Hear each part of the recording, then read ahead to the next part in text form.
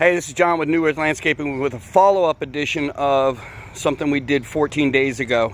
So as I told you, our client gave us some Scott's Patchmaster, supposed to be used for filling in spots and stuff. I have been watering every day as the instructions said.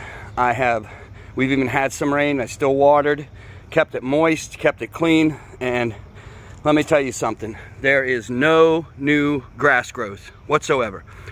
I even have seed underneath this Patchmaster. So let me tell you something. Don't buy it. It's crap, okay? Basically, it's mulched up paper with a little bit of fertilizer and a little bit of seed.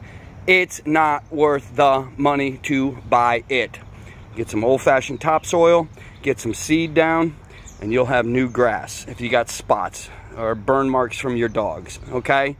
Do not buy the Scott's Patchmaster.